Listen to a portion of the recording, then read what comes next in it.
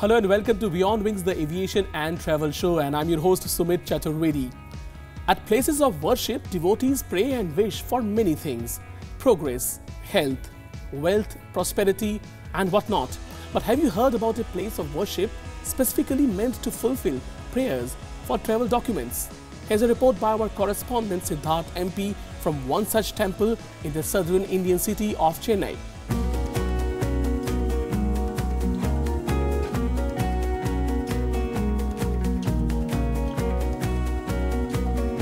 It's a busy weekday in Chennai city. Office goers are headed for work, business hours have begun, the arterial roads are choked with traffic.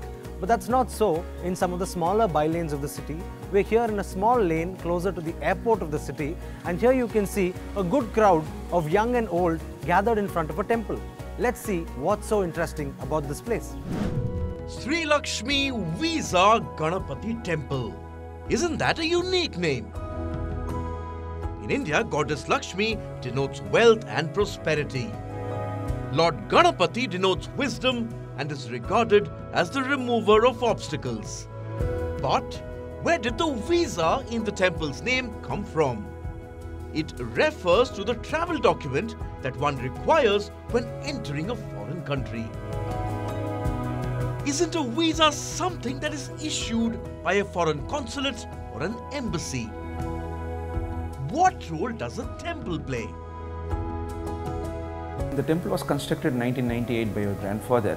The main reason for constructing the temple is since the house is situated in three corners of the roadside to overcome the Vastu defect. Okay, a lot of nearby peoples like housewives, students, a lot of street vendors and other businessmen used to come and pray regularly, and they all well settled and well flourished after praying here. God blesses with what they pray. As the temple priest begins the daily ritual, more devotees begin to gather. It's a daily tradition to bathe the idol. Milk, curd, turmeric, tender coconut water. The deity is bathed in all these offerings and finally decorated. As part of the ritual, the devotees also offer copies of their passports. I'm coming from Coimbatore. It's nearly around 450 kilometers from here, and we just visited the temple last year, a year ago. By then my visa was in process, so many people around and even on internet this temple was making a lot of buzz right after the pandemic, and we just want to give a go. Nestled in a small bylane, the temple isn't one of those huge ancient monuments. It's the exact opposite. It's as small as a temple could get. However, don't go by the looks.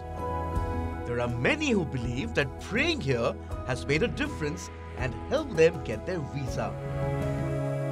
Work visa, visa interview appointment, H1B, all these are among the prayers that devotees come with. While the temple is not very famous among the local residents, those who are in need of a visa for sure know about the place. Word of mouth, social media and instant messaging and the faith of the believers has taken the deity's fame far and wide. This is our maiden visit to the Sri Lakshmi Visa Ganapathi Temple in Chennai. The devotees and believers we met here tell us that be it troubles in getting visas or be it troubles getting appointment for the visa interviews, they came here and they prayed, or their relatives prayed here on their behalf, and whatever they wanted was absolutely fulfilled. That's the tradition of this temple here in Chennai, and that's why devotees and believers from far and wide, as far as nearby towns and cities and even different states, are coming here to get their wishes for a visa fulfilled.